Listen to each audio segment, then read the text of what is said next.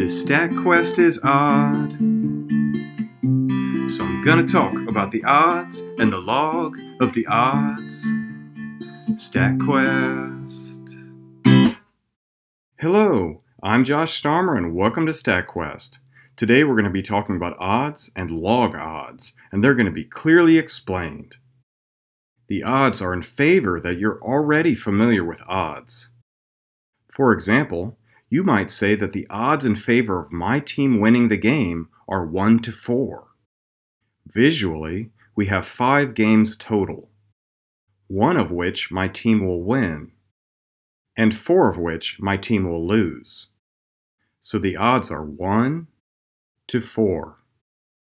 Alternatively, we can write this as a fraction. Visually, we have 1 game my team wins, divided by the 4 games that my team loses. If we do the math, we will see that the odds are 0.25 that my team will win the game. Here's another example. You might say that the odds in favor of my team winning the game are 5 to 3. Visually, we have 8 games total, 5 of which my team will win, and 3 of which my team will lose. So the odds are 5 to 3. Alternatively, we can write this as a fraction, 5 divided by 3. Visually, we have the 5 games my team wins, divided by the 3 games my team loses. If we do the math, we see that the odds are 1.7 that my team will win the game. Note, odds are not probabilities. The odds are the ratio of something happening, i.e., my team winning, to something not happening, i.e., my team not winning. Probability is the ratio of something happening, i.e., my team winning, to everything that could happen, i.e., my team winning and losing. In the previous example, the odds in favor of my team winning the game are 5 to 3. However, the probability of my team winning is the number of games they win, 5, divided by the total number of games they play, 8. Here's the math. For the odds, we have the ratio of 5 to 3, and for the probability, we have the ratio of 5 to 8. Thus, we see that the odds in favor of my team winning are different from the probability of my team winning. Now that we know that odds are different from probabilities, let's talk about how odds can be calculated from probabilities. In the last example, we saw that the odds of winning are 1.7, and the probability of winning is 0.625. We can also calculate the probability of losing. The probability of losing is 0.375. Note, we could also calculate the probability of losing as 1 minus the probability of winning. That equals 1 minus 5 divided by 8. And that gives us 8 divided by 8 minus 5 divided by 8. And ultimately, we get 3 divided by 8. This is equal to 0.375. So either way, we get the same probability.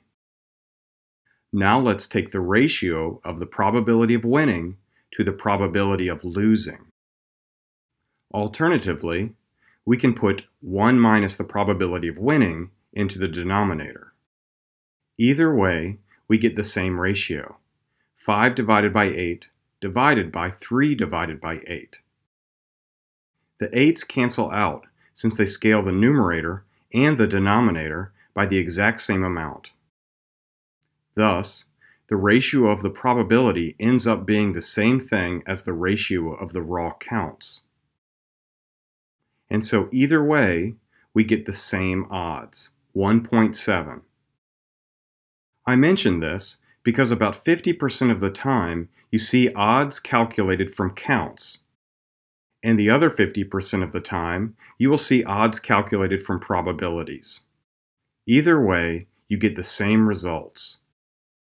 Note, out there in the wild world of statistics, you will often see this formula simplified to this, where P is the probability of winning. Bam!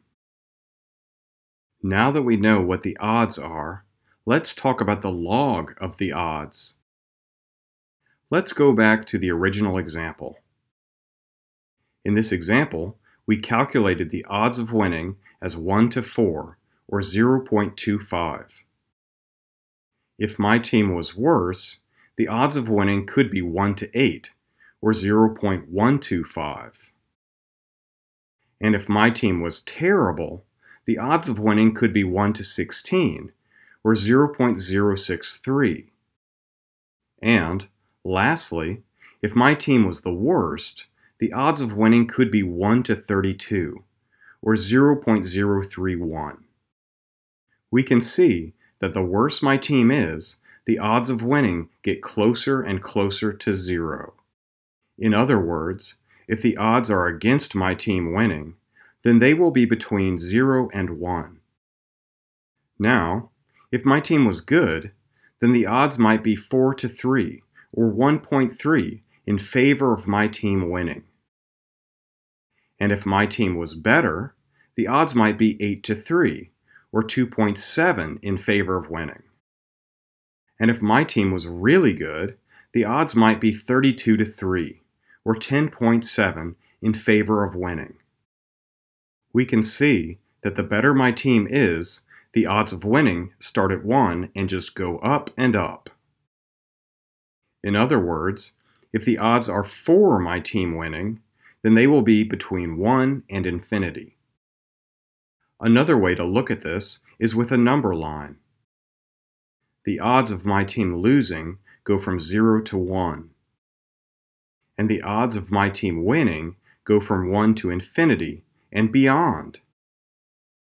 The asymmetry makes it difficult to compare the odds for or against my team winning.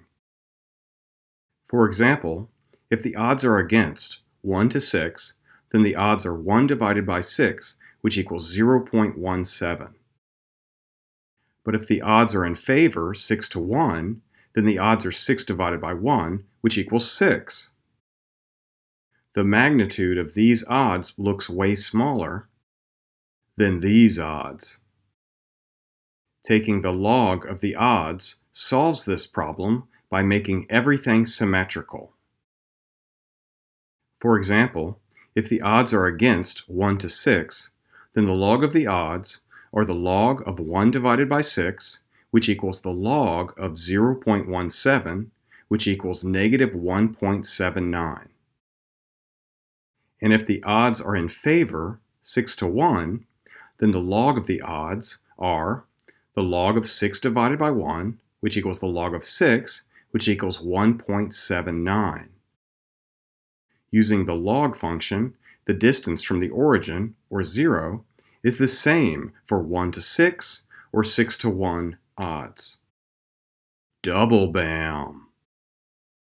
Okay, now that we know the main idea about the log of the odds, let's get into some details. Earlier, we saw that odds can be calculated from counts. And we saw that the same odds could be calculated from probabilities.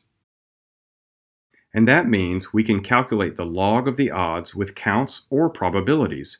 Either way, we'll get the same value.